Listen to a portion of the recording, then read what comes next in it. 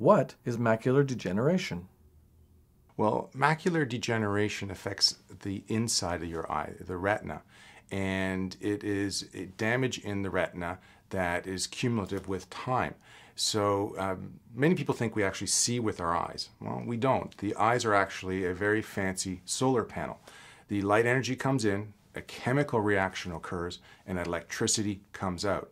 And it's in that chemical reaction where with time from sun, UV, smoking, poor diet, those chemicals are not recycled as often or as quickly as they should be. And so one of the lifestyle changes that you can take is vitamin supplements or antioxidant therapy. And basically what those vitamins are doing is they're increasing the efficiency at which we can use the chemicals in our eye to convert light to electricity. And that's what macular degeneration is.